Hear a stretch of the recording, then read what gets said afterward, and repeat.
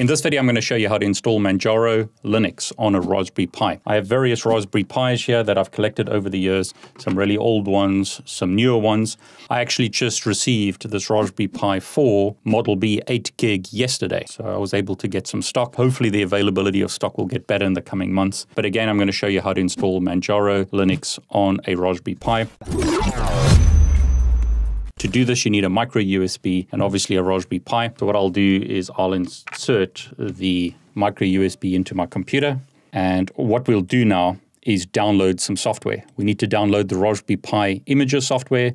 You can get that from raspberrypi.com/software. Scroll down. In this example, I'm using Windows 11, but you could download the software for Mac or for Ubuntu as an example. And this is the software that we're going to use to image the Linux distribution onto the SD card. To get Linux, in this case, Manjaro, I'm going to go to manjaro.org, click download. I'm going to install this on ARM, so I'm going to select ARM. The device that I'm going to choose is a Raspberry Pi.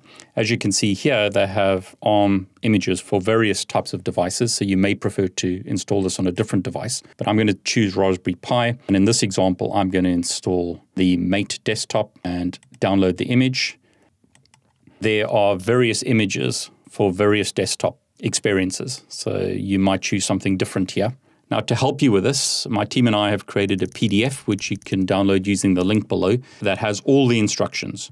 But I'm going to walk you through this. It's a very simple installation, really, but I'll show you now how to get the software installed and running. So first thing we need is the Imager software. Now, I've downloaded this multiple times. I'll just choose the latest download. It's about 19 meg in size. I'm going to say yes to install it. Click Install. Software is now installed on my computer, and I'll click Finish. Okay, first thing we need to do is choose the operating system, and we're going to scroll down and choose Custom, and then we need to select the software that we're going to install. So going back to our downloads, this download has completed now, so I'll just choose the latest one. I've downloaded it previously. You need to select the software that you want to install. So I'll choose Manjaro ARM, the latest image that was downloaded. Click Open, select the storage. So that's my SD card, which I've inserted into my computer. And then I click Write, and all data on that card will be overwritten. So make sure that it's either a card that you've backed up or it's a new card. In this case, it's a new card. So I'll say yes to overwrite, to write the software to the card. Now, this is a good time to get a coffee. This is going to take a while. So you can simply leave it until it's finished writing and verifying the installation.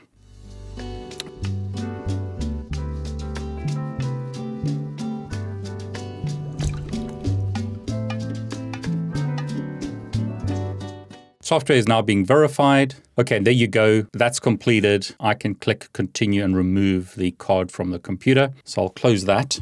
And what I can do now is take a Raspberry Pi and I'll insert the SD card. I had a different operating system on this SD card, so I've just replaced it with Manjaro. What I can do now is connect a micro HDMI. This is actually connected to my computer. So on my computer, I'll be able to view the screen and then record the Raspberry Pi booting up. Before I power the Raspberry Pi on, I need to connect a keyboard and mouse. So I'll do that here. Plug in my keyboard. I'll plug in a mouse. And last thing to do now is to power it on. So there you go. I'll plug that in and hopefully we'll see that it boots up. And there you go, Manjaro is shown on screen, busy booting. This is a great thing about the Raspberry Pi. You can jump from one operating system to another by simply switching your SD card. So as an example, on this SD card, I've got Parrot OS, and on this SD card, I've got Kali Linux. And I could run Ubuntu or whatever on a different SD card. Very easy to jump from one OS to another. Okay, so there we go. We've got a welcome screen. I'll choose Next. I can specify my time zone. In this example, I'll just stay with New York, even though I'm in London. I can specify my keyboard. I'll just go with the default again. Click Next. You obviously need to specify the details that you want to. Specify my name, David. I need to specify a password.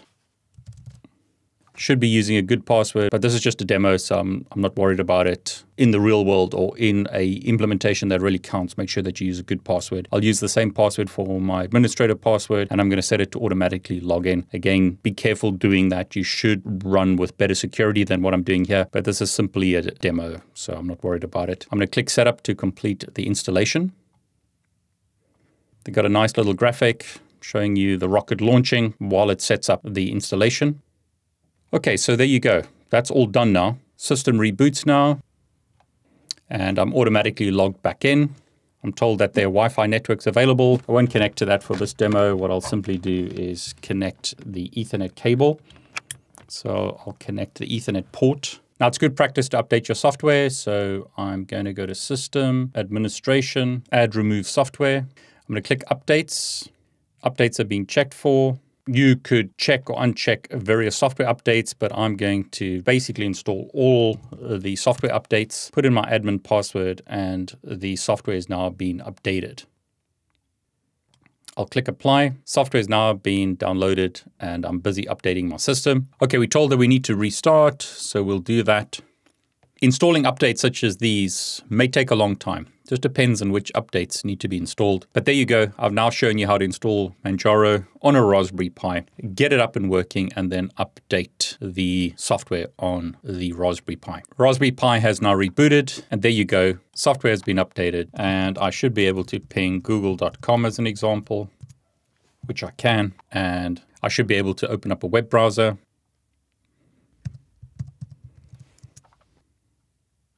And there you go. I can get to the internet with my Raspberry Pi running Manjaro. Okay, so in this video, I showed you how to download and install Manjaro on a Raspberry Pi. I showed you how to update the software. I can access the internet in this example using a wired connection. You could obviously use the Wi-Fi connection if you prefer, but I've shown you all the steps now how to get the software installed and working so that you have a new computer running Manjaro. What's really nice about the Raspberry Pis is you could run different operating systems on different SD cards. So I've got Parrot OS on one of these and Kali Linux on another. And I can simply boot from one operating system to another by switching out the SD card. Hope you enjoyed this video. If you did, please like it. Please consider subscribing to my YouTube channel and clicking on the bell to get notifications. I'm David Bombal, and I want to wish you all the very best.